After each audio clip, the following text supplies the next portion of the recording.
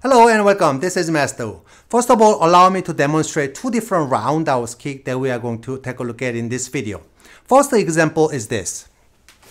Here, lift your leg up and completely turn and to kick completely horizontally.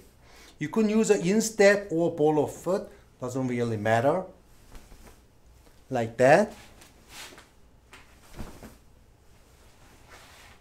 Second example is this.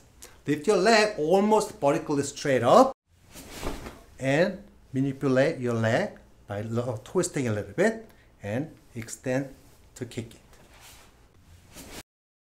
it. Alright, now let's take a look at the difference between these two kicks. First example, this kick often used for demonstration for power breaking, and traditionally we practice the roundhouse kick in this way.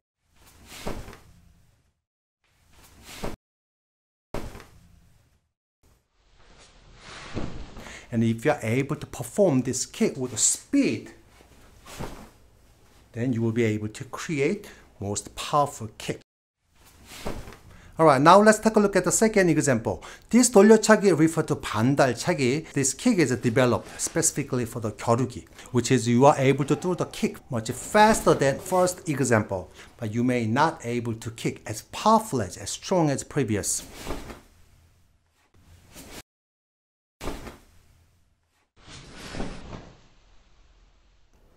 So which kick should you practice and use it? I guess this all depends on the situation. If you are going to use it for the breaking, for the demonstration, power break, and you can choose the first method. Also, you can choose, depends on the hardness of the target. You can choose to kick with instep or ball of foot.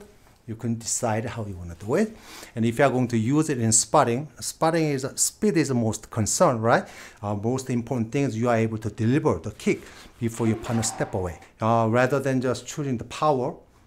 Power, if you are not able to deliver the impact to the target, that means you have no power, zero power. So you can just choose that you can kick much faster than our previous example.